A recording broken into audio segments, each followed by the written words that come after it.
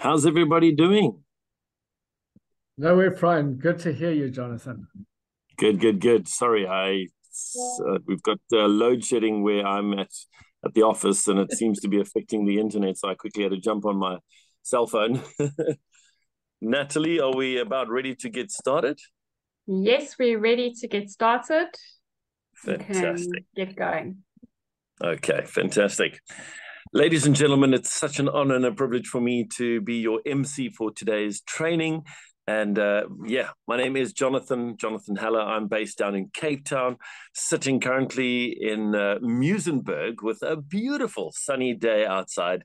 And such an honor and a privilege for us to all be joined via this online platform and to be hearing from Fabian. Some of you were a part of last week's training, and I'm like really kicking myself, or not kicking myself. I'm like trying to believe, was it just a week ago? Could it have been? But it was, yeah. Feels like so much has happened in the last 7 days. And it's so great to have Natalie back all the way from Australia. And such an honor and a privilege. I'm not going to take a lot of your time, but what I am going to tell you is that Fabian's going to be training us for about an hour up until about 10 o'clock. And then after that, there'll be a time for questions and answers. And please feel free, as Fabian's talking, to drop it down in the chat if you've got a specific question that you'd like to ask. Fabian will do his presentation, and then after that, we'll just go through some of those questions. In terms of Fabian, there's a lot that I can say about him, but definitely what you'll discover very quickly is that he has a deep sense of God's calling upon his life. And he's been in the sphere of human resources for many, many years, working for some massive organizations, both internationally and here in South Africa, and is currently part of OM and doing an amazing job with them. Fabian, I'm not going to say much more than that, but such an honor and a privilege for you, for us to hear from you. And thank you so much for making time for us here at the ACM. Ladies and gentlemen, without further ado, Fabian is going to be talking on how to motivate staff and keep them passionate about the cause. So get ready. Hope you got your pen and paper ready. Fabian, over to you. Good morning, everybody. Thank you, Jonathan, for that introduction again. I've enjoyed being part of this last 3 weeks together. And just as I was preparing the other day, I was just thinking of how putting this presentation together has helped me, because I've been able to keep thinking the same topics through and how are we doing in the organization, and reminding myself on these things as well. So as Gustav said, I think if I look on the screen, I think most of you have been here before. As Jonathan said, I see Gustav came in today, but I think everybody else has been, so I'm not going to do much more of an introduction. Just to say that I am with OM, and yes, enjoying this topic because it very specifically speaks to my heart. That is caring for people, caring for volunteers, and seeing how God's work in the kingdom can be established. I am going to click the presentation on.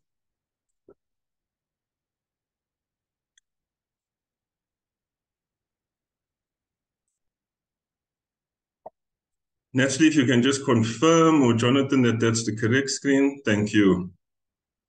Okay, so today we're talking about how to motivate staff and how to keep them passionate about the cause. I must admit up front, as I have in the last 2 weeks, I don't have all the answers. It's much more seeking together and hearing from God. So I'm going to share on a few things, but keeping in mind that our contexts are all very, very different. And as I've said before, some statements may really be generalist statements. So just keep that in mind as we go along. You'll know that there's been over hundreds of years theories of motivation. The Maslow theory. Maslow speaks of these 5 levels or hierarchy of needs. And it starts with psychological needs. That's the basics of water and food. And then it goes to your security needs of having safety and feeling cared for. and then the social needs, feeling part of something, and feeling that you have a foundation around you. The esteem needs, these are things where people get recognition, they get rewards. Self-actualization is supposedly the goal of Maslow's theory, where he says somebody wants to reach the place where I've achieved in life, whatever achieved or success means to them. You've had Hertzberg, that's taken Maslow's theory, and Hertzberg sort of split it up into two sections, saying hygiene and motivating factors. And hygiene being all those things that are really physical needs, the psychology, security, social needs. And then he says, when it comes to actual inner upliftment of a person, he called that the motivating factors. So he separated those two elements out. The other guy that worked on Maslow's theories was Alderfer, and he split Maslow's theory into three areas: existence, relatedness, and growth. So he said those basic needs he called are things that you need for existence. And then he said the next level is things that needed relationally. So how you connect with other people and how you get input from other people. And then he said the top end is personal growth. And so you have different views in terms of how to interpret people's needs, but you see that a lot of them have the same type of needs included. Then you have McClelland, and McClelland had a different focus, an achievement motivation theory, and where he said people are driven by three main things: a need for power, and in that you can include many things of control and so on, a need for achievement or success and recognition in there, or a need for affiliation, and that's that relational need, to network and for people to know me and to feel accepted. The interesting thing about the theories of motivation, and there's many more that followed after this, is they have very similar concepts within them. They just focus on them differently. What we're going to look at today, as we've done similarly in the last 2 weeks, is what does this mean in our environment? What does it mean in the Christian non-profit environment, more or less? When you look at these, let's call it general theories of motivation.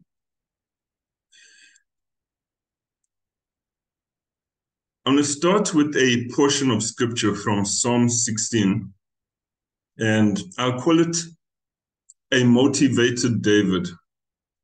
If you've spent a lot of time reading about David and spend time in the Psalms, you'll know that he goes through many ups and downs, hills and valleys and hills and valleys, and I'm not sure what is deeper than valleys at sometimes.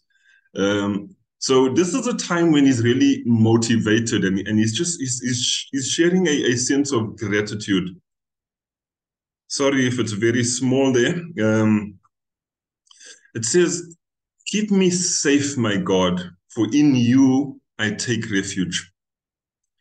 And there's a few things I want us to stand out. You'll see highlighted is, how is David feeling internally when he's saying these things, and what is he reflecting about? And so the first thing we see is reflection here in his motivation is, I feel safe in my God. And so one part of motivation is a safety. I mean, you see that in the general theories, but in David, his safety is not in anything earthly. It's not in anything material. He says, my safety is in my God. And he says, you are my Lord. You see, as you go further down, and he's speaking of the people of God, he says, they are noble ones in whom is all my delight. And you see that relational connection again, but you see how that's linked to his inner motivation of what he's feeling. The people of God are my delight. So I'm specifically focused here on what is he feeling internally? What does he say about himself? In verse 5, he says, Lord, you alone are my portion and my cup. In other words, you are the one that fills me up. If I think of where I get my inner joy, drive, fulfillment. What fills my cup? You know, we speak of the half empty and half full glass. David speaking here of his full glass, and he's saying, what fills my glass? He says it to you, Lord. And he says, you make my lot secure. In other words, this glass is full and I'm so secure in it because of you. The boundary lines have fallen for me in pleasant places. Surely I have delightful inheritance. I will praise the Lord who counsels me. His motivation again, the Father that is trusting in counsels him. Even at night, my heart instructs me.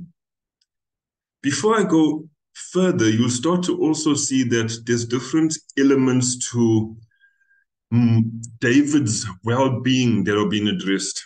Here he speaks of his heart. Before this, he speaks of his counsel, which means his mind has been affected. Before that, he speaks of his safety, which means his physical being and his emotional state. So you see God meeting his different needs. He says, I keep my eyes always on the Lord. With him at my right hand, I will not be shaken.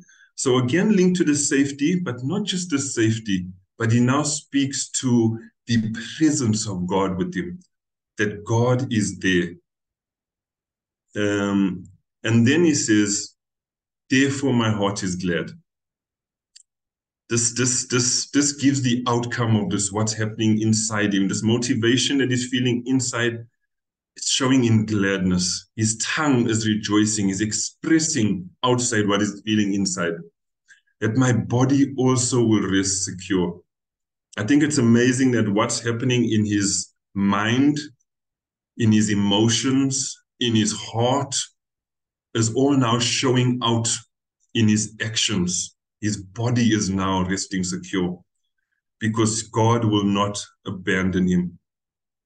It says, you make known to me the path of life, and you fill me with joy in your presence, with eternal pleasures at your right hand. And here he goes and he takes everything he's experiencing and he links it to his eternal life. And he says, I'm motivated now in all these different ways, in every part that I'm trying to express about myself. But he says, I'm even deeper motivated in my eternal well-being. I am so full of joy and I'm so happy that I have this eternal link to God and I have this eternal joy and pleasure. And he takes this motivation to an eternal link. And there's so much for us to learn from this about motivation, especially for the believer. So I put this at this point so we can actually in our minds begin to contrast the general motivation theories. And when we look in the word and look at what motivates the believer and try and see what makes the difference. Definitely, a lot of the general theory things that are spoken about, the basic needs, the needs for relationship, the needs for recognition, achievement or success in some way, they all come across in the believer's life as well. But the important things that I see is the believer's foundation is in God. Those achievements of those things are not in human things. They're not in man. They're not in the organization. And they should not be in self. But they rather are grounded in God and they're grounded in eternity and grounded in kingdom things.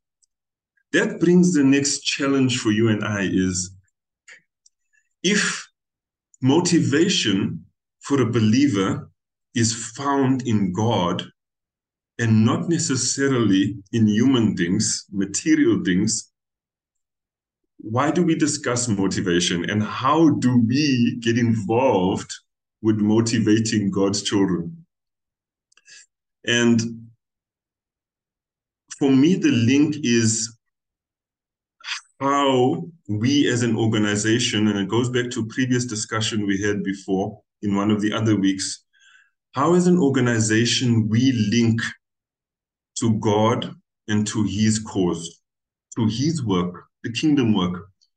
When we as an organization are aligned to God's work and soaked in God as our foundation as an organization, our workers, our volunteers will naturally see God in that motivation. And that's a careful link that we got to constantly, a careful foundation we got to constantly keep checking, analyzing, reminding ourselves of. Something that stood out in Psalm 16 is how David was motivated holistically. Every part of him was motivated in his foundation in God. His mind was being touched, was being counseled by God.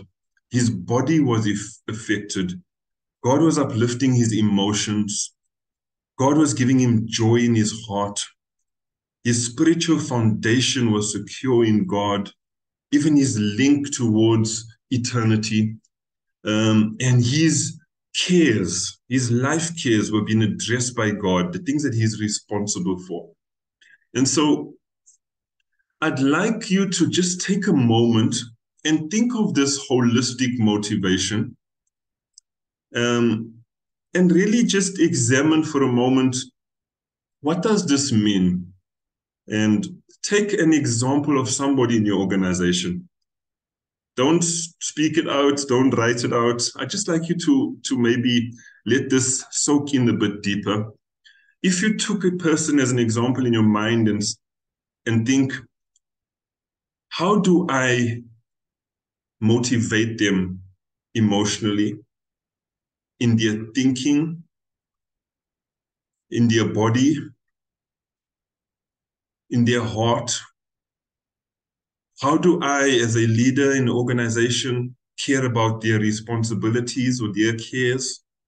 And how do I give input to their spiritual foundation holistically? Because sometimes we focus on one element or two elements and we miss the rest. I'm going to give you a moment just to think about it.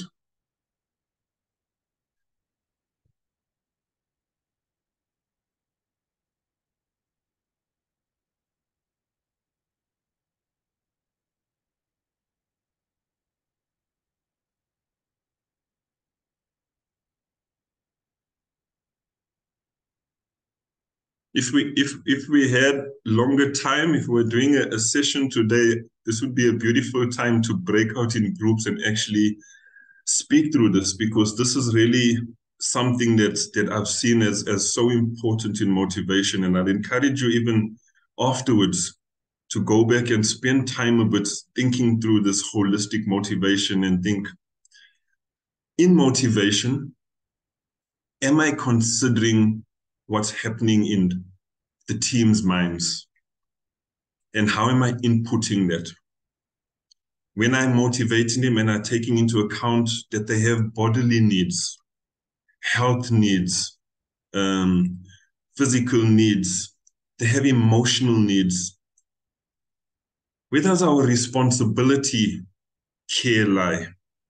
I've seen a huge difference from working in a corporate environment to working in a Christian NPO. And I'll give you a simple example. If you're in a corporate environment with 1,000 employees and somebody asks for family responsibility leave, the only practical way to do it in a huge corporate is to look at the policy.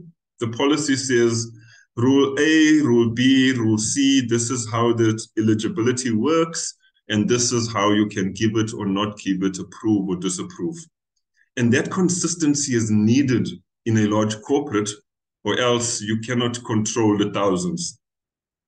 What I've seen in a Christian NPO is, with the people that we have given by God, called people that have sacrificed, it's a different group of people.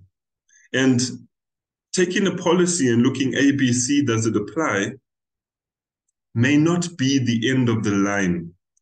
And we need to work, how far does my responsibility go? For somebody that has sacrificed their whole life, everything else of the world, and they're giving themselves fully to this cause and organization, can I think the same as a corporate?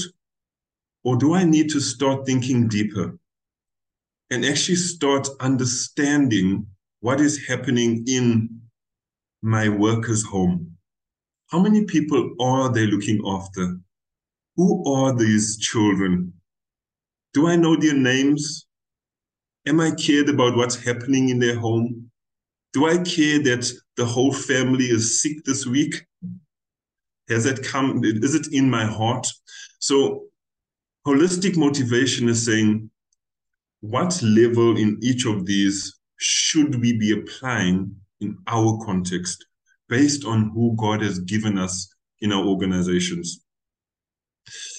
I'm going to go through a few things around motivation, and really, first of all, I want to think more on some maybe myths, or if you speak to someone about motivating staff, what would be their concerns, especially leaders that say, oh, this is a problem for me. Well, one of the first things many say is, I want to motivate employees, but I feel that if I focus on motivating them, then they take advantage. So then I have people abusing the system. If I just move the line a little, they're going to take more and more. And that is a reality in some cases. But something I've noticed over the years in human resources is often it's just a very few individuals that sit on the abuse side of the seesaw. There is a handful. And sometimes we make our policies, we make our decisions based on those few. I'm sure in your environment, like in our environment, majority of your people are called by God. Majority of your people are actually sent there by God. So I'd encourage us not to make decisions based on the few that abuse the system. What I've done over the years is isolated those few, and I say isolate, not physically, in my mind, I've isolated those few, and I set a strategy in how to deal with those few. But dealing with everybody else, I then treat those people as normal, not as in an abuse situation. That also comes in a case where something happens. If somebody steals or breaks into your organization, a quick reaction says, let's put up cameras, let's control everybody, let's monitor everybody. It's that exact same scenario. If there is somebody that done something wrong, try and find the individual and deal with the individual, but don't let it affect your organization.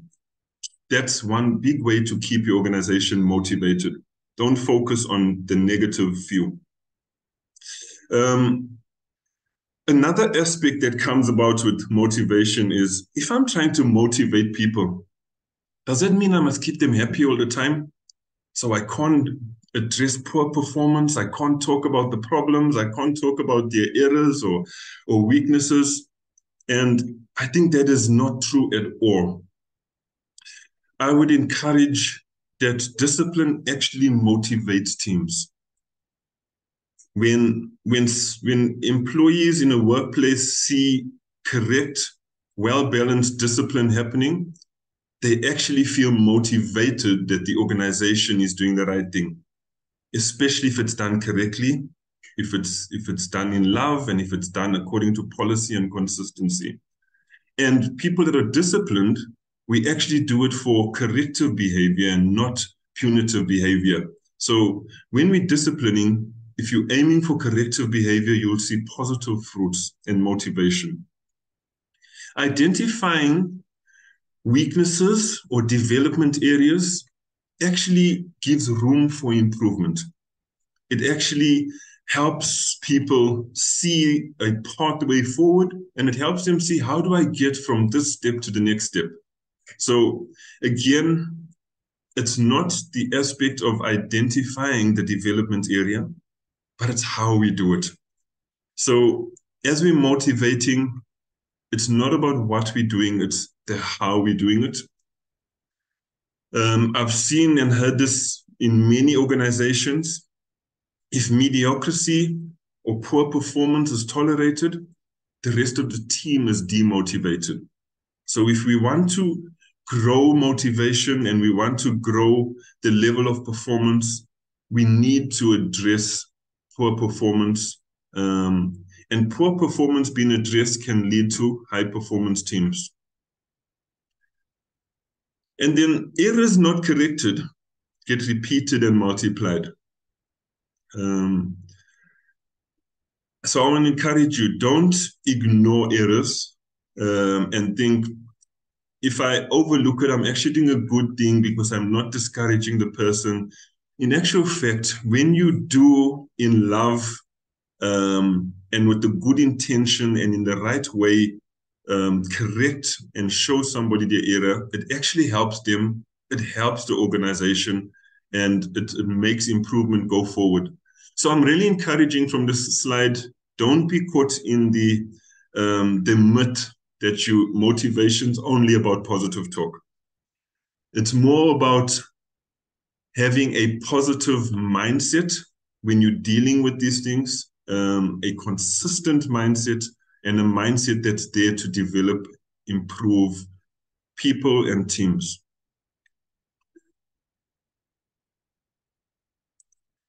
I thought before even speaking about motivation as well is to speak about demotivation, because you know this from anybody in financial terms, you can work very, very hard on improving income, but if your expenses are not dealt with, you're not going to succeed. And so if we're going to increase motivation, we need to also recognize there are things that are actually demotivators as well. Just a few examples, and there are many more. Keep a check for outdated and unnecessary rules and policies. So if you see that picture there where it says keep right, it was a good sign when the road was working well. But as soon as there's an accident on the road, keep right doesn't work any longer. And so that policy needs to be adjusted for that time so that people can get across the other side of the road and start moving across to where they're going to. If the policy doesn't get adjusted, people are stuck.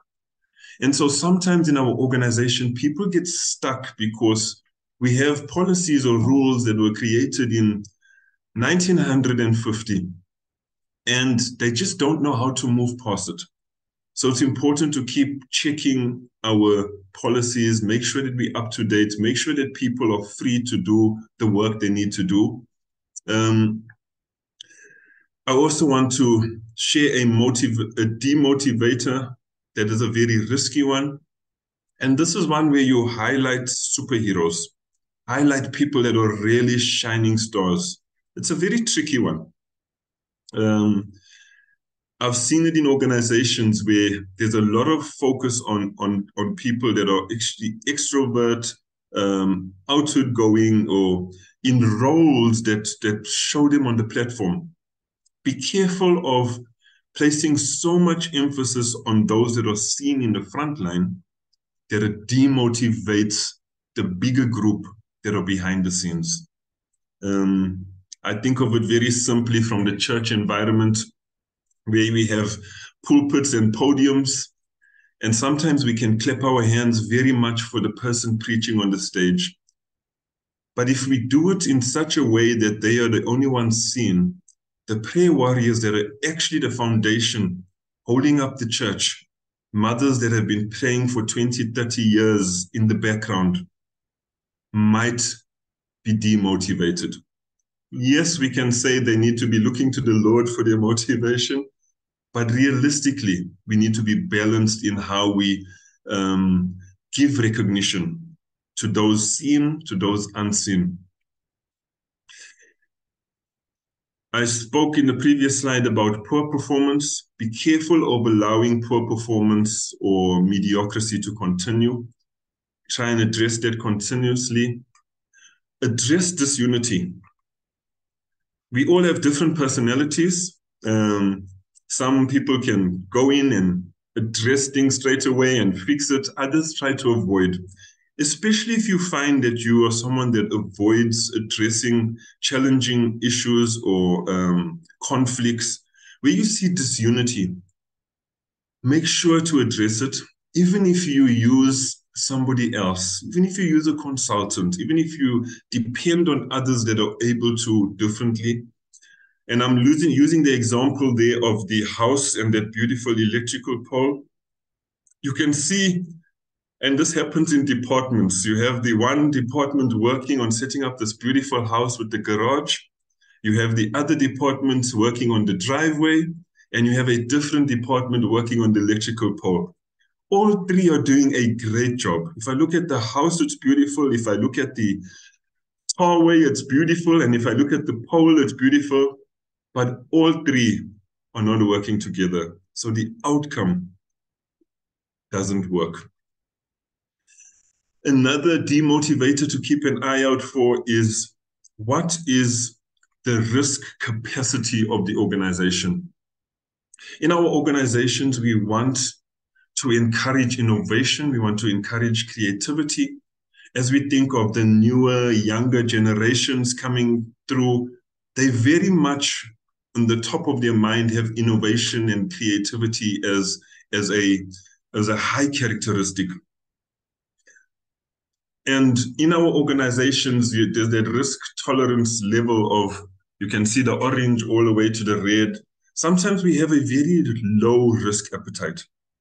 And we have to see, how do we start adjusting that risk appetite so that it allows for room for innovation and creativity, especially if we're thinking of holding on to the newer generation, holding on to people that are going to assist us in bringing change and staying up to date in the times we're in. That's just a few demotivators, but the point of this slide is, please look out for things that could be demotivators in the organization and address those things while you're looking at motivation. Okay, a few pointers on motivation as I was preparing. Just some basic thoughts. What characteristics would we want in things that we're looking at to motivate? And I think one of the things we'd all want is a long-term effect. We don't want to motivate with things that's going to motivate for 5 minutes, and then we need to start motivating again. We don't want somebody motivated today and then tomorrow we got to start the motivation process again. So ideally, as we are looking at motivation, we want to start to say, what are the things that I can do that are going to have a long-term effect in motivating in the organization? And one of the things that's linked to long-term effect is a heart link. Outward links, things that I do on the outside, would have a certain lifespan, but they're shorter than the things that go deeper into the heart. So what are those things that I can do that link into people's hearts? When I'm motivating, how do I motivate that it is authentic? And not just knowing it's authentic, but it is seen and perceived as authentic.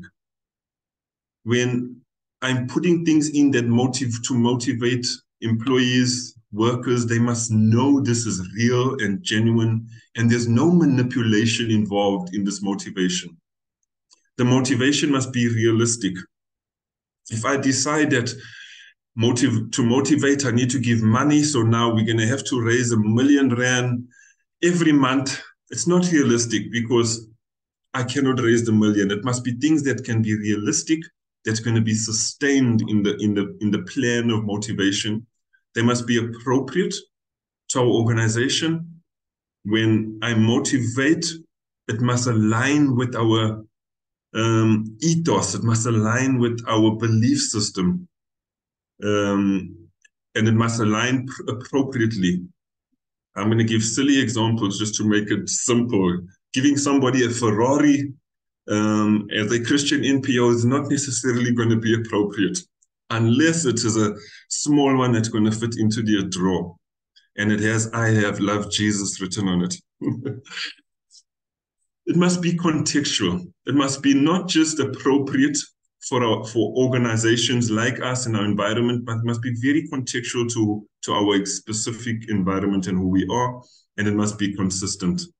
One of the biggest things in motivation is consistency. What we do to one, try and do similar to the other. And we never get it exactly right, but try and be as consistent as possible. We've spoken about this. I think it's a bit of a repeated theme through these last 3 weeks is situational leadership employees are different, and we need to be recognizing that in order to motivate them differently. What one person needs is different to another. I'm sure you all know the Love Languages book.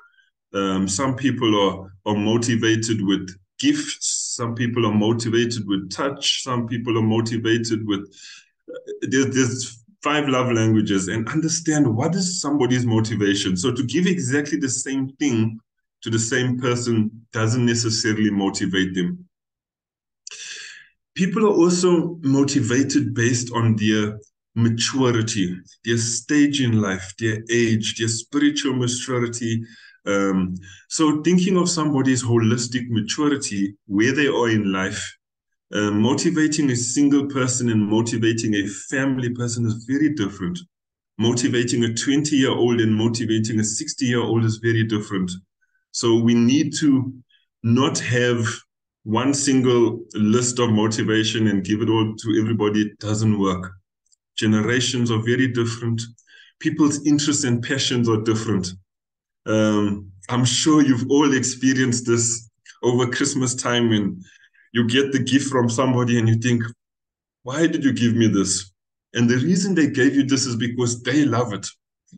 It's something they would want, not necessarily something you would want.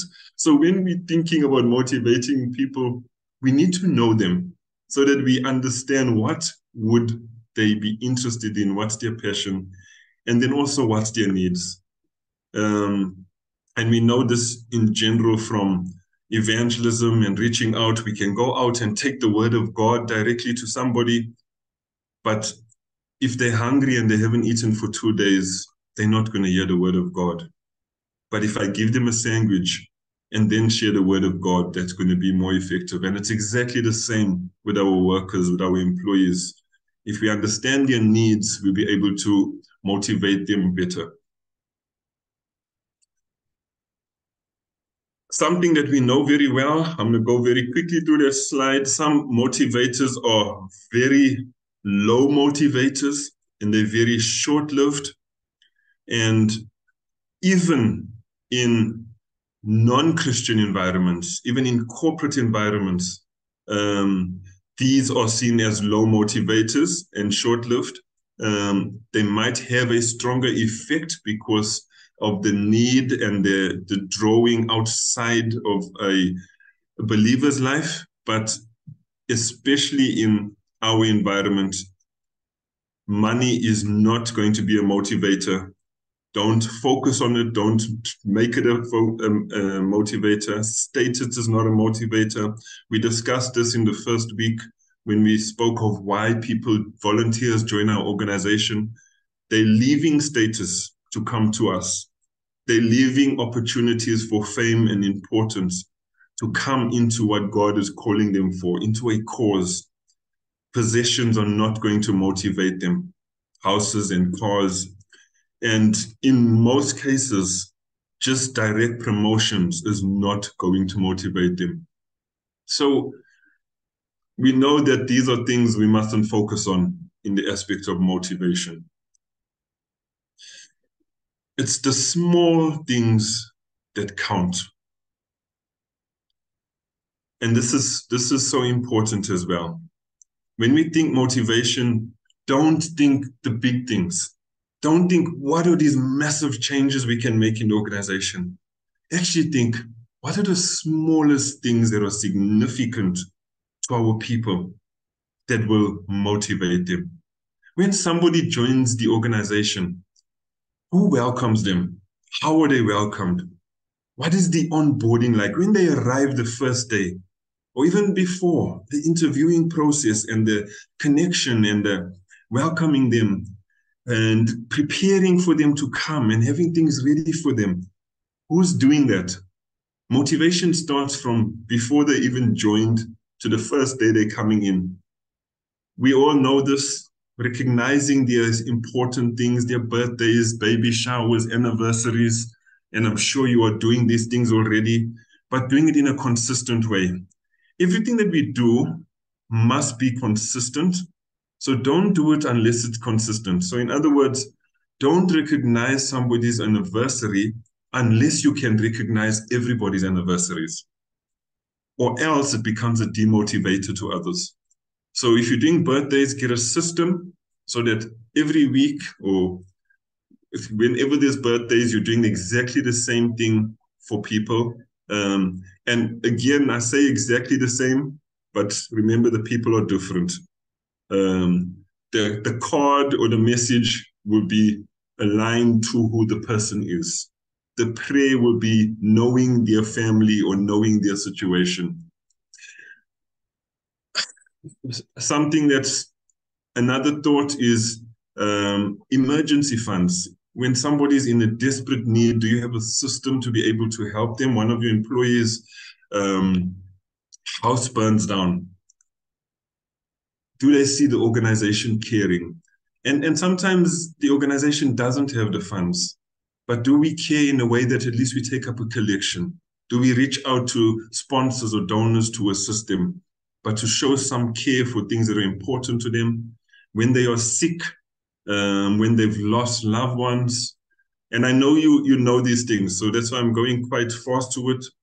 The important aspect here is these things may look small, but these small things count hugely in motivation.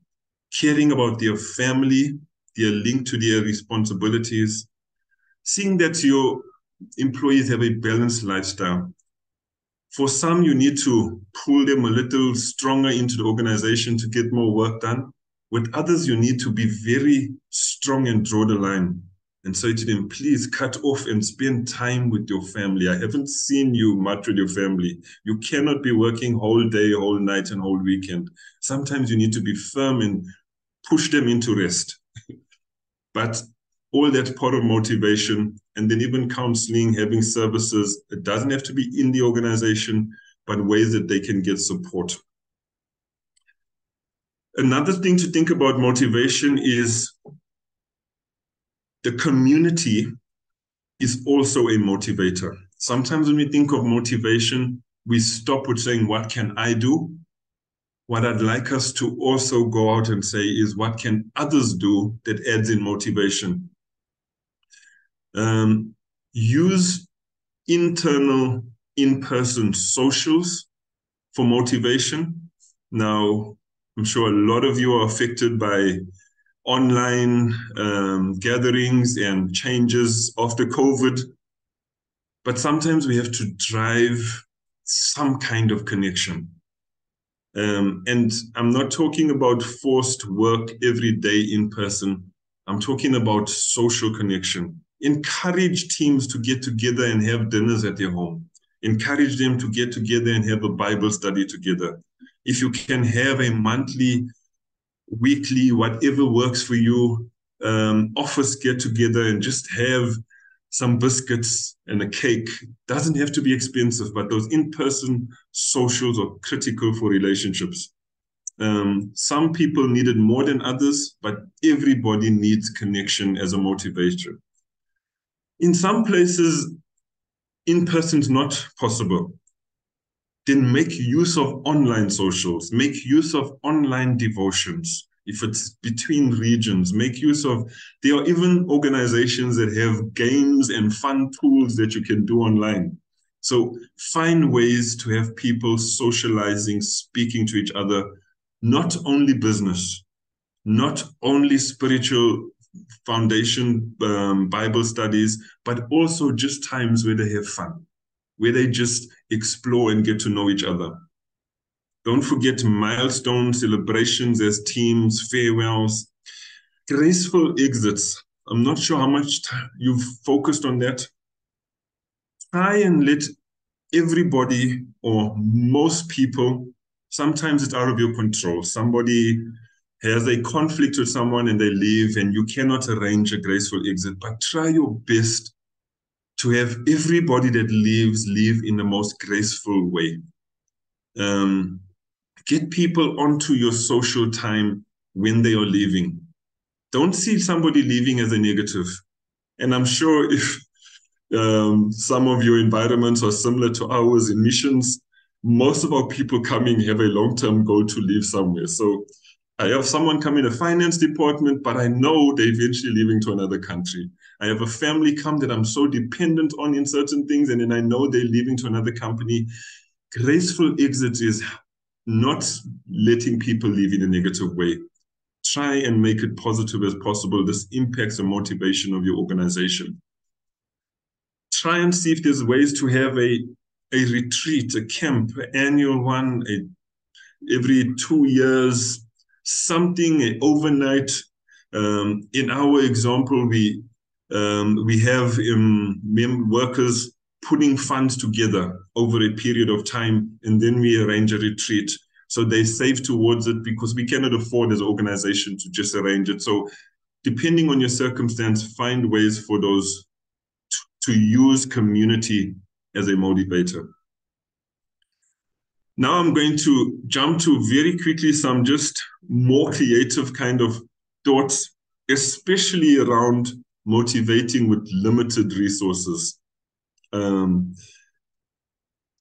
One is using our belief in our workers as a motivator. Sometimes, and in many cases, our people that come in not having a strong self-image of what God has planned for them, not seeing their full potential. And in their head, they may see similar to what you see there, the small larva going to become a big caterpillar. They look around and they do a comparison and they see, can I become like Jack, John, Peter, Susan around me? And that becomes their limit. And yes, there's a positive in that they see, oh, I'm going to grow.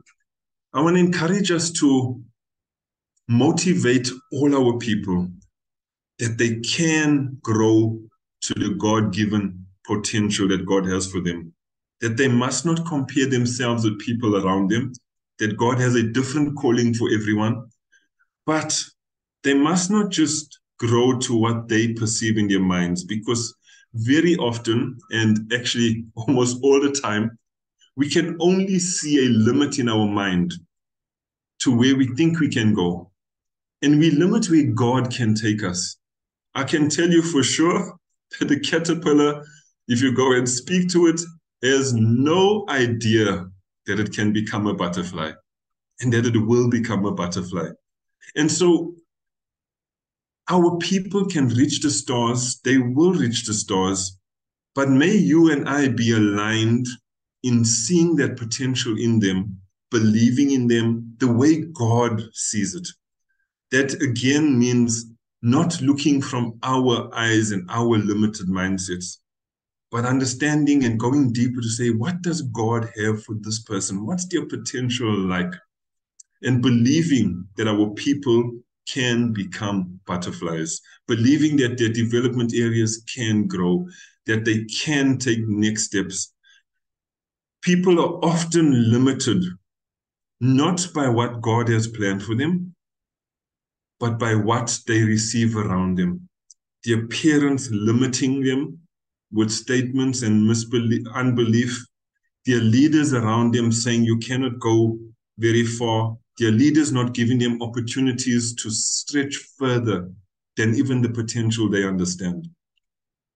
Another aspect in using limited resources and being creative is emphasize and use deeper relationships.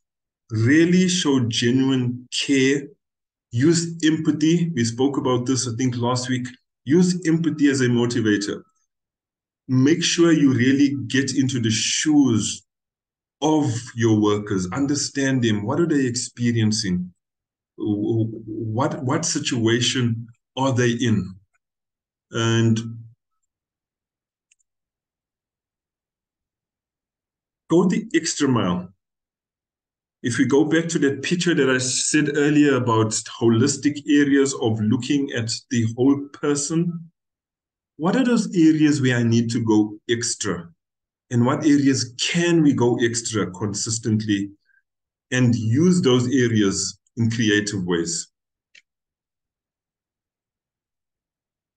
Motivation goes beyond work. If you plan in your mind that 9 to 5 is the time that you're going to motivate your staff, and then 5 past 5, they got nothing to do with you in the afternoon, then we're not going to get the motivation out of our staff. Because sometimes their need, sometimes their pain is happening at 6 o'clock when your office doors are closed. You have to think beyond work. You have to think to their family. You have to think to the holistic person. Another important thing is to hear what's not being said, not just what's being said.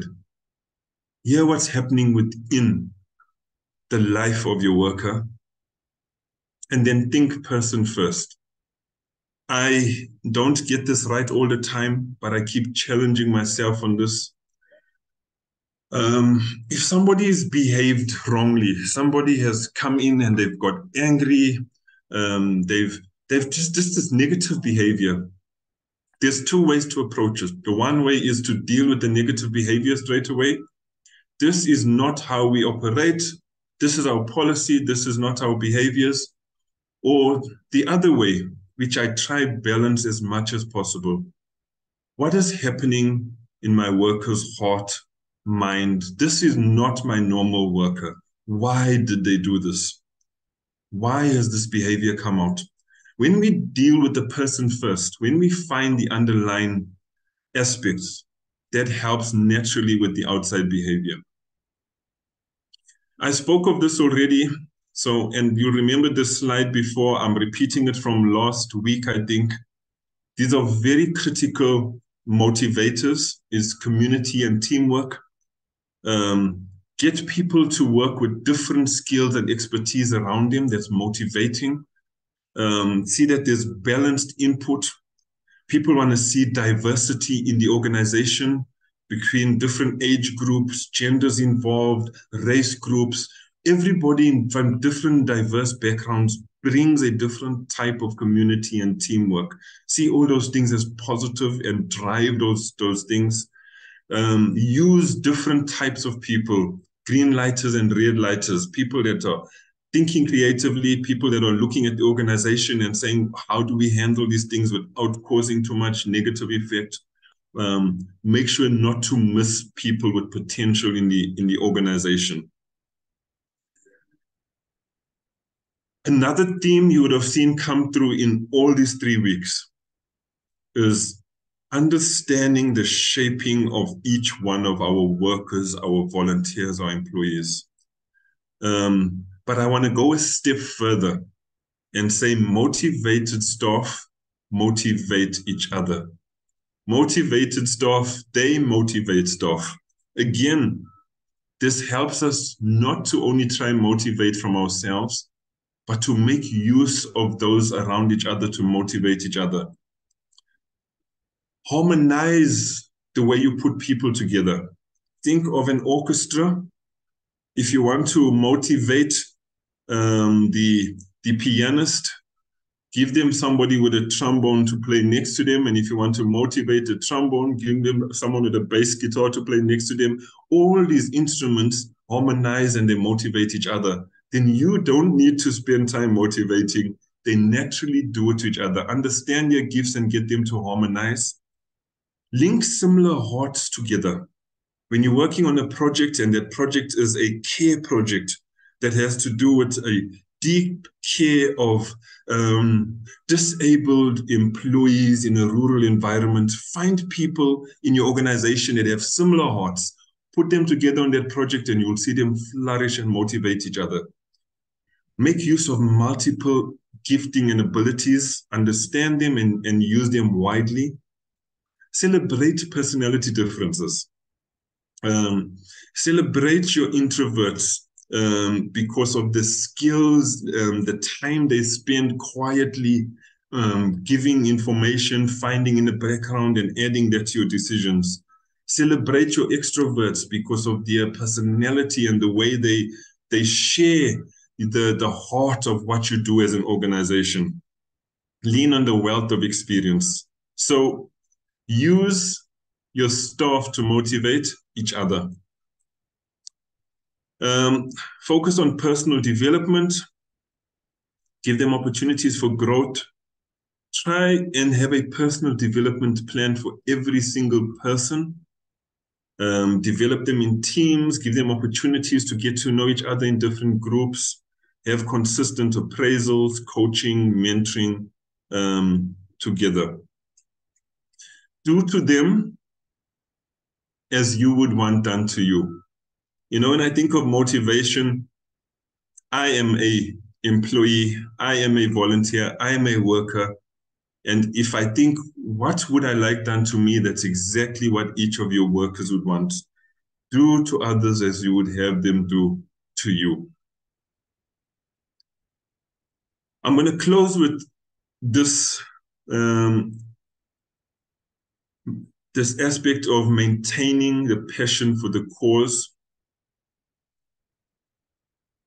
We know, and I'm not going to go back into it, we discussed it in the first week, is our people join us because they are led by God in a specific cause, and then they're drawn into an organization that is linked to their cause and linked to their God. How do we maintain this passion? One of the things is they must see the cause as theirs. They must be part of it. They must take ownership for it. If you find in your environment that the cause is the organizations and they are not part of it, find ways to connect them to it, that they know that this is their cause. Give them input to the cause. Give them input in shaping the cause as you go along with changes. Let their voice be heard. The cause must be bigger than them, or it's not a cause. It's the very definition of the cause. The cause must be God-sized. If you're going to keep your staff motivated, if they're going to stay there, if they're going to be thrilled by it, it must be something beyond them. It must be something that they know they cannot reach themselves, but they reach through God's help, through the connection of others, through collaborations. It must be bigger than them. If your cause is dwindling, it's time to re-examine that cause. It's time to sit with God and say, Lord, have we been limiting the cause? Help us to see what exactly you want us to do. The cause must need them. If they do not feel needed, they will not stay. So remember, people that are drawn to a cause are drawn to be part of something that is so big that it's not achievable by one person and it's not achievable overnight. And this drives a volunteer, drives someone towards a cause, but they feel that within them, they have something that they can contribute to. Make sure that they know that they are needed and they can contribute to this cause. And this cause must be worth it. All the sacrifice they make to join us, all the things they've left behind, all the trials, the persecution, the perseverance that they're going through, the effects on their family, their home, their cultures, the cause must be worth it. Let's make sure that the cause that they are signing up to is worth it. Make sure it's big, make sure they are needed, make sure it's worth it. Summary of some of the things we spoke about. Remember holistic motivation, remove demotivators, treat people differently when you're motivating, try and be creative around motivation. Don't focus on the natural, earthly motivation things. The cause needs to be owned, needs to be God-sized, must be inclusive, and it must be worth the sacrifice of those involved. Thank you. Thank you, Jonathan. I'll hand over to you. Thank you. Thank you so much, Fabian. Wow. A lot to think about. I'm sure you'd agree with me, ladies and gentlemen. And yeah, I've got lots of notes that I've made as we listen to Fabian. Thank you so much. I really appreciate it. We've got time for questions, ladies and gents. This is that time where you can pose a question. And if you'd like to pose a question in person, you can maybe just put up your hand, do the thing of put up your hand on your screen.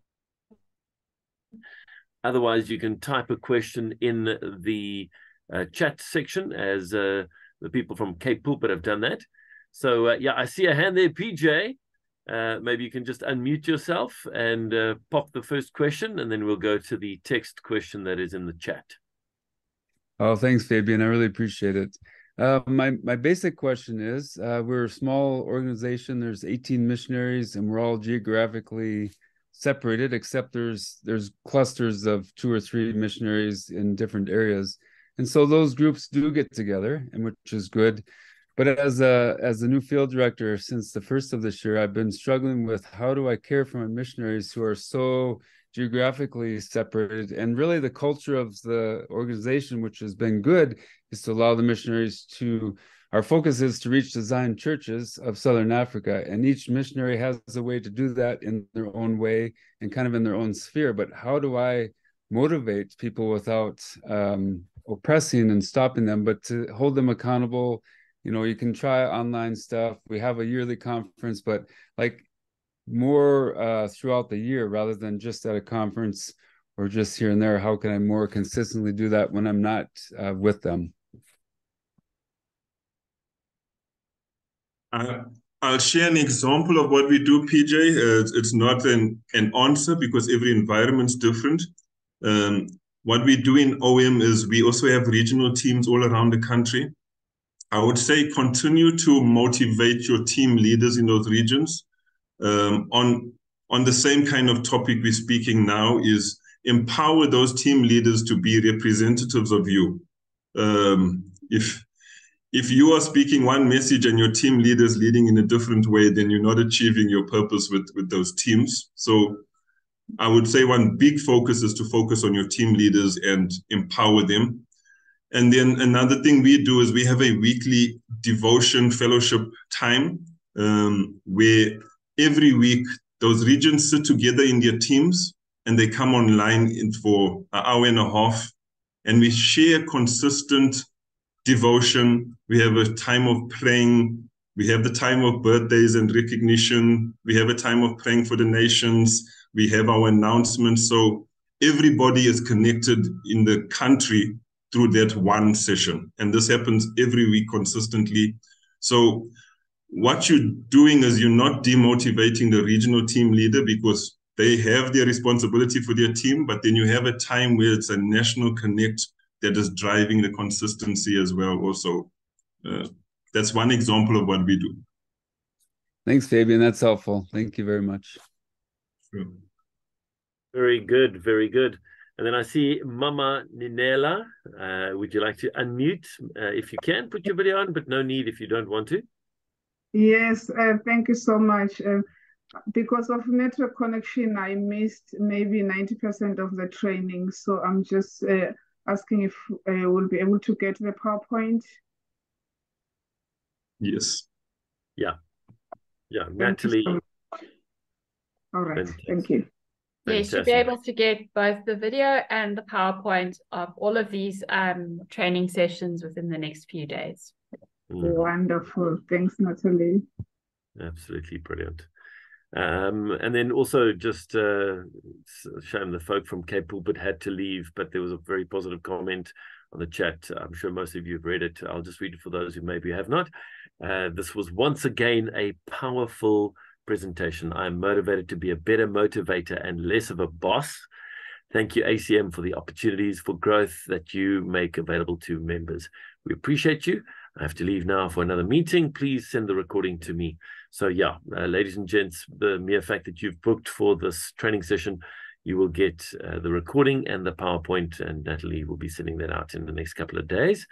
And then, yeah, maybe I could just ask a question from my side, Fabian, in just looking at some of the notes and the things that you touched on, and understanding that we are all, NPOs, NGOs, in a situation where, as you've correctly said, money is not a motivator. But what I have seen, and I've been working in this sphere, in these spheres for a number of years, is that in some organizations, you find that there are people that are really struggling just to meet their daily needs. You have things like, where at the start of the month, because they've just been paid, you can see that they may be buying takeaways on occasion, but towards the end of the month, you can see the budget is very tight, and so would I be correct in saying that one of the motivators could also be to find somebody who can come and do, for example,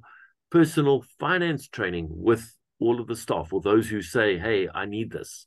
Would that be also a motivator, or would that kind of more fall under the just HR development side? Jonathan, I agree with you. I'd say money is not a key motivator and not a long-term motivator, but money can be a demotivator. So if you think of the demotivator list, and so I would say part of addressing demotivation is actually to see how can you in your environment assist people in terms of, and we speak of not giving fish every day, but teaching people how to fish, giving somebody a fishing rod and taking him on the fishing exercise. So in our organizations, in missions, for instance, very similar to what Jonathan says, we have support raising training, treating people how to relate to church members and family, how to communicate properly and keep them up to date.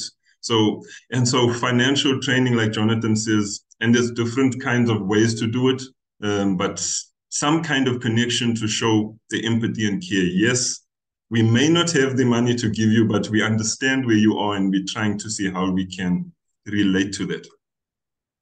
Yeah. Sure. That's very good. That's very good. Adele, I see your hand is up. Would you like to ask a question? Yeah, hi, Fabian. Thank you. Yeah, it was a very motivational teaching. So thank you for your time. We really appreciate it. And I just wanted to ask one thing with regards to the cause, because you're speaking on motivating your team with regards to the cause of your organization, which I think is so critical because of the industries that we work in. With regards to that, would it be a good idea, or how often should we highlight the cause of the organization or the vision? Or because in order for us to motivate in that space, we would obviously, I think some people, and with volunteers joining on, that they join all the time, they get a certain amount of training, but maybe it would be a good idea. I don't know how often, but maybe you could help with this one. But how often do you think we should make sure that we mention the cause and get, let people know about the vision? We do have things that show what Impact's vision is and what our mission is, but sometimes and some of the new guys miss that a little bit. Adele, that's a very good question. I would add to the vision and cause our organizational values. It's, for me, values and the mission and vision of the organization is something that should be seen all the time.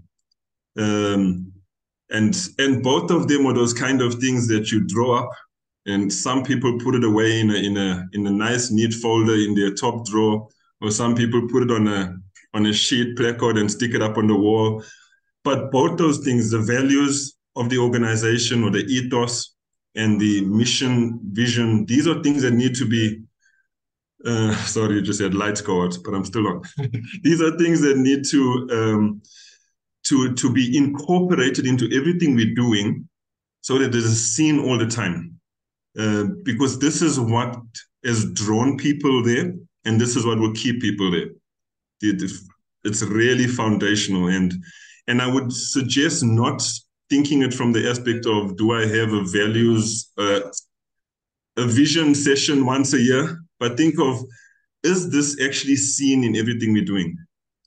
When we are presenting who we are, is our values, is our vision and mission cause coming through in our communication? When we are doing our operational day-to-day, is this coming through in our setup? So it needs to come through in all the elements of our departments and everything that's happening. That's a full exercise of its own, but you're 100% on track. Thanks. Thank you, Adele. Great question. Thank you. And do you think this is perhaps something that we need to do as a training session with Fabian? Who votes for that? I do. Definitely. I'll Great. be happy to, Jonathan. Wow, thank you. Thanks so much, Fabian. Just in terms of that cause or values, as you said, and vision and mission, and then, as Adele also touched on it, I'm aware, because of some of the ACM members that are in the radio space, you do find people coming on board, volunteering, or coming on, in a paid position of some sorts, that do so because they are actually looking for a little bit of fame, a little bit of the limelight, maybe is the right way to put it. And it's so interesting for me, again, because of the many years that I've been involved with various Christian radio stations across the country.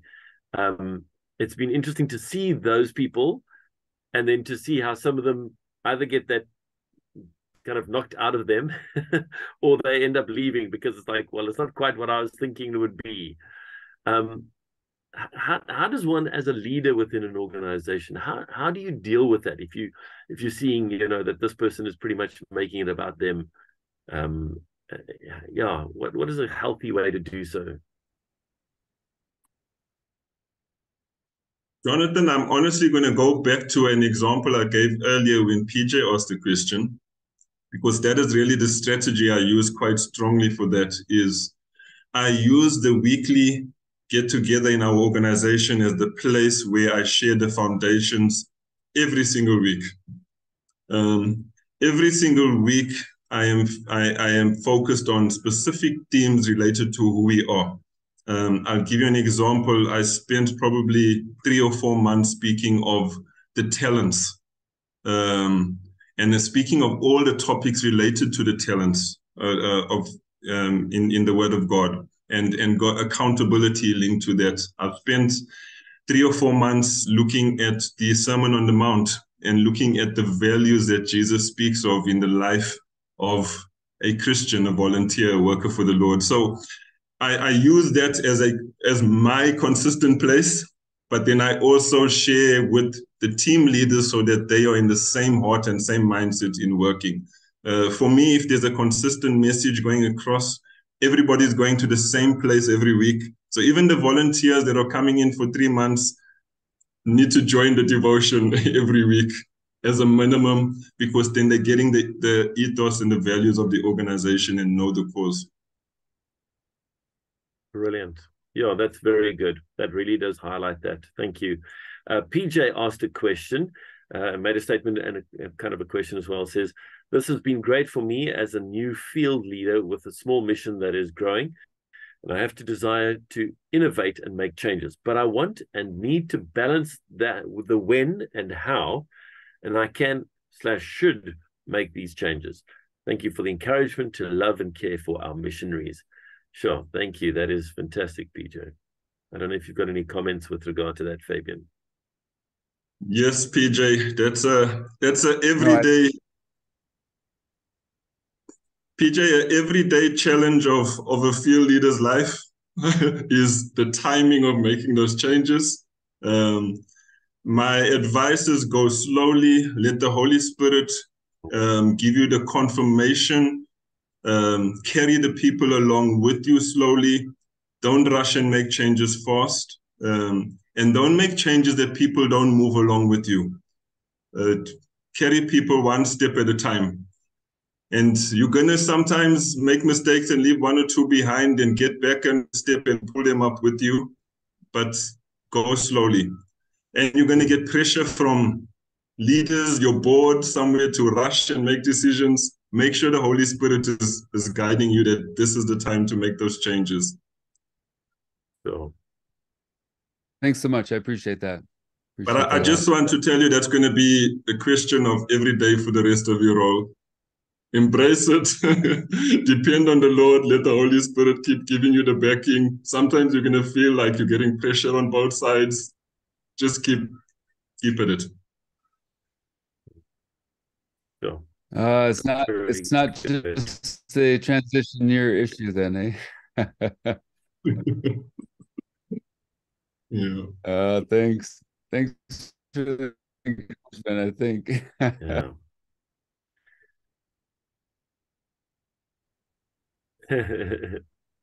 Yeah, I see there's a question coming through, a hand that's raised. I think it's Sonia. Sonia, yes, would you like to ask a question? Oh, have we lost Fabian? Sorry, just a second. Just a second, Sonia. Oh, there. Yeah, go for it. Can I go? Can I ask?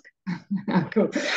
Yeah, just a comment on this last statement that was made. I think for me, certainly being new in the kingdom as well as in the ministry, it is like what was said at the beginning, and now here to Peter as well, is to just let the Holy Spirit lead you and to keep directing people and your own attention. I think that's the challenge, is to keep waiting for God and to keep listening and to keep asking and to keep depending on God for any kind of a plan or or motivation, or for ourselves first, and then also to keep directing the team back to the cross all the time, where it doesn't, because easily it can become a human effort, especially if you get busy and you get too busy and there's too much to do and there's all the demands. It can easily become I'm doing this and I'm achieving this and we must do this. And so that the going back to reminding people what the mission of the organization is, I think that falls within what you're saying, Fabian, of going back to the Bible. That is like a daily, I mean, we know, like as Christians alone, it's a abiding in Christ all the time, being busy with the Bible, being busy with the gospel. And that will then naturally, I think, flow into our work and into that dependence. And that is kind of the example that we can also set to the people that kind of we are leading. Yeah, so that's a very good advice from you. Thank you. Yeah, I can just support what PJ and Sonia are saying. You know, we focused this last 3 weeks speaking a lot of our volunteers, our workers. What we haven't spoken of is actually ourselves. And if you are not motivated, you can't motivate anybody. And if you are not spiritually on a solid foundation, you cannot impart a spiritual solid foundation into others. And so we must constantly keep remembering, and trials will keep us remembering as well, that we are vulnerable.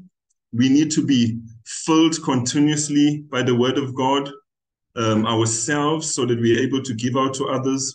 We need to have a prayer network around us, people that praying for us.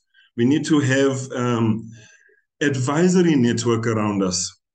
I always have people that are older than me, people that are more experienced than me as an advisory network. So the advisory team that speaks into my life, they are all in their 60s, 70s, because they have more experience than me, and I want to keep learning from them. I want to keep tapping into what they have, and they're able to challenge areas of my life that a younger person is not going to. So always keep building. We can only give what we have. So just agreeing with what Sonia and PJ say there, we must get those structures around us. So good. Wow. Thank you. Thank you so much.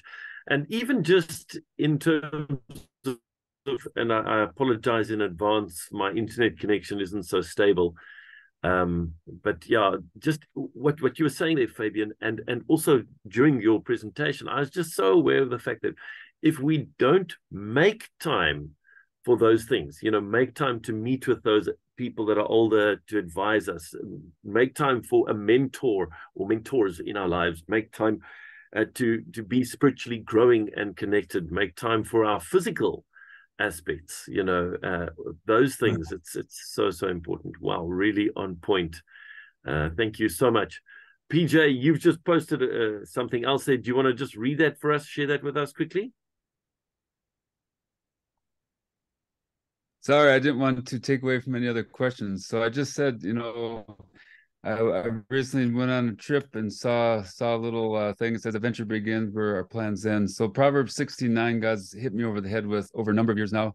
When I go up to Limpopo and I felt like God has called me to the ZCC church back in 2017, which is another whole story, but things have never gone as I planned. And so I think you're exactly right, Fabian, that we as leaders or missionaries or wherever we are at in our ministry to be led moment by moment by the Holy Spirit. And sometimes it's hard to wait. Sometimes it's hard when our plans change. But the easy thing is to say we keep trusting God. But how do we live that out moment by moment when taxi just about takes us out or whatever happens in our life that isn't our plan? Yeah. Very true. Very true. Sure. Something I'd like to also just mention shortly, Jonathan, is just to say we must give ourselves the space to be human and to make mistakes as leaders. I think we learn a lot from our mistakes. I've learned more from mistakes than probably anything I've done good. So give yourself space that you're never going to get it perfect. Even as we talk of motivating staff and we talk of getting volunteers and looking after them, it's not easy. Yeah, that's very true. Yeah, sure. Well, you've given us a lot to think about, Fabian, a lot to think about. And I think there's also a lot that we could maybe suggest going forward in terms of training opportunities or times of input and so forth. So thank you very much for that. Sonia, one last question from your side. I'm sorry. Wrap up. Sorry. I just want to say, based on, your last comment, Fabian, about allowing ourselves to make mistakes, I think certainly for me, I make a lot. And I'm not a natural leader, so it's very hard for me. I'm very much I'd rather do it myself kind of person. So God is really teaching me to depend on Him more to help me to manage teams. And I find that admitting your own humanity and your own mistakes and being honest about it and being verbal about it, to say, I don't know how to do this, or I did this wrong, or forgive me for making this mistake, to be vulnerable in front of the people that you work with, your teams, is really a way of making them, I find, relate better and feel as if they can then make mistakes and be vulnerable and just to speak our own weaknesses before God as well and before the people around us. It's so important because that's what we are. We're human and we are gonna make mistakes ultimately. So that's so true. Absolutely. Sure. Very good. Well, lots of people, the folk from Kingfisher saying we're motivated. Sean saying thank you, Fabian, for the 3-day sessions of valuable training. Your insights and input in inspiring and encouraging us to empower our staff. Thank you for sharing your expertise. And I know that every person who's been a part of any one of the 3 days of training will echo those sentiments. Thank you so much, Fabian. And before we let you go, just wanted to say I was truly impressed with your musical administrative or musical abilities there, you know, the reference of a piano and a trombone and a double bass. Do you play any instruments? Yes, I do. I used to play in worship when I had the time. I play keyboard and guitars and a bit of drums, yes. Wow, talented on many levels. That's fantastic. Gustav also just saying, thank you very much, ACM and Fabian. This session has been very, very encouraging. God bless you all. And Sonia also, thank you so much. It was really very inspiring. I'd like to just pray a short prayer, if everybody would be comfortable with that. I just feel that what we've learned and the input that we received, just asking God, you know, to help it to grow, that it'll find fertile soil, if that's okay with everybody. Heavenly Father, we come to you and we thank you. We thank you for Fabian and for what he's spoken to us about this morning. Thank you, Lord, for each and every person who was a part of this training session. And over the past 3 weeks, Lord, we thank you that the seeds, the good seeds that have been sown, would find fertile soil in each and every one of us. And Lord, that this would not just be a thing for next month or next year, but that it would be for years, that there would be a great harvest of souls that enter the kingdom of heaven because of what we've learned, Lord, that we would each be able to grow in the areas where you want us to grow, Lord, and that we would continue to be a part of your amazing kingdom. We thank you, Lord, and we thank you for your hand of protection upon each and every one of us as we go about the rest of our day. Pray this in Jesus' mighty name. Amen. Amen. Thanks so much. Oh, great pleasure. Sure. Fabian, once again, thank you. Hats off to you for a wonderful job. And Pleasure. Thank you. I've enjoyed being with you. Keep well, everyone. Thanks Thanks, so much. ladies and Bye. gents. Thank you. Bye. Thanks, Natalie. Bye. Thanks, Cheers. Natalie. Bye, Bye. guys. Bye-bye. Bye.